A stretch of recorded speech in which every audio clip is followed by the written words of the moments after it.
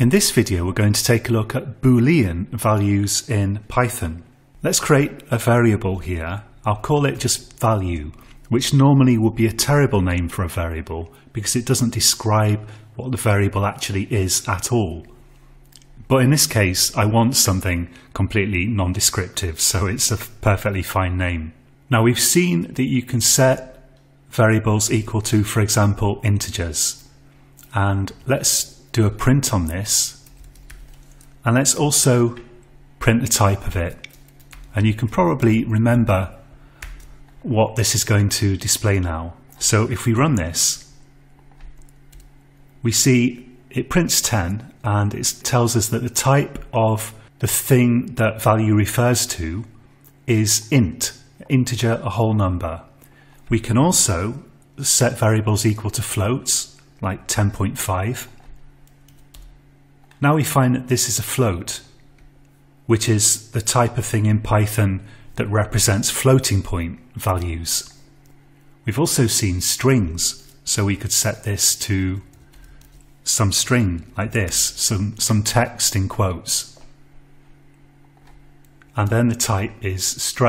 Now sometimes people call these primitive types just because in some programming languages there are certain types that are implemented in a simpler way than more complex types. So in some programming languages you have variables that can simply represent a little area of computer memory, and you have other variables that represent something more complex. But Python doesn't have that division. In Python everything is an object, which is a more complex type of entity than just a little bit of computer memory. But I just mentioned this primitive types thing just in case you come across it. Sometimes int, float and perhaps even string are referred to as primitive types, even though it doesn't really apply to Python. Now there's something else that we could set a variable equal to. We could set it equal to true. Notice true has a capital letter here. It's actually a built-in keyword in Python 3. And if we run this, we find the type of the variable now, or the type of the thing it refers to, I should probably say, strictly speaking, is bool. Bool stands for Boolean. This comes from Boolean algebra, which was devised by George Boole. A Boolean variable has the value true or false, one of those two things. So we can also set this to false, and again, you need a capital F for false. What can we do with this? Well, let's take a look at something called the equality test operator. I'm going to print the result of taking a string, let's write hello, and comparing it to another string with a double equals sign. Now, a double equals sign is known as the equality test operator. It tests if two things can be considered equal or not. A single equal sign is the assignment operator.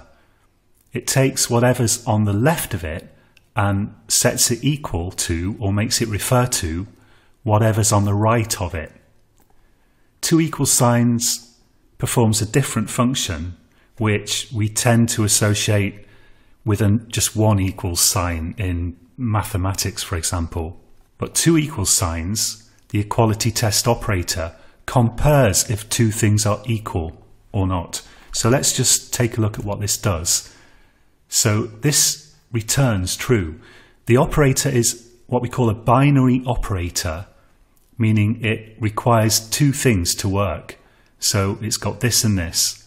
Now if I change one of these strings so it's not equal to the other string anymore, the equality test operator returns false now. So the operator is looking at these two things and we can say it's returning a value, it's returning false. But don't worry about the lingo, only worry about whether you can use this code or not. Now we could set the return value of this operator equal to a variable. Let's call it is equal and set that equal to the return value of this equals equals operator. So this bit here is going to evaluate to true or return true if the strings are equal, and then store that in this variable. If they are not equal, it will evaluate to false, and again that will get stored in this variable. So we can print this out, and let's just print the type of it as well, but you know what the type of it is going to be. It's going to be bool. Let's run it, and there we go, false and bool. We can use equals equals, the equality test operator, to compare lots of different things in Python, including ints. With floats, it's not so reliable and is best avoided because floating point values are not stored in a precise way. They can't be, because you can only use a certain limited amount of computer memory to store them, and floats by their nature are not inherently limited in that way.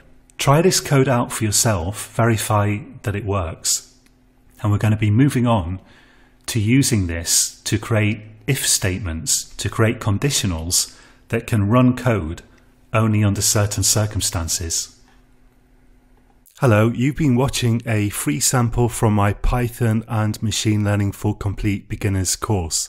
I'm uploading enough videos from the start of the course to get you started with Python and machine learning. The full course is absolutely massive. If you're interested in it, please click the link in the description.